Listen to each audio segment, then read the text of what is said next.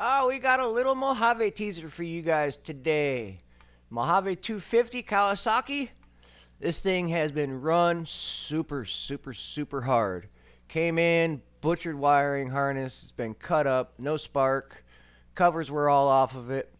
But the biggest funny haha about this thing is the timing chain. This timing chain is stretched so much. I don't think I've ever seen one stretched this far. This is ridiculous. It literally can come off sprockets at any point in time. You roll the sprockets back, you can see how much gap is in the chain. That adjuster is not adjusting anything. It's fully maxed out. You guys start hearing noises in your motors, check your timing chains because it's a really high wear item. They stretch really fast and it can cause a lot of problems, especially running problems. Those cams flopping around like that changes the timing.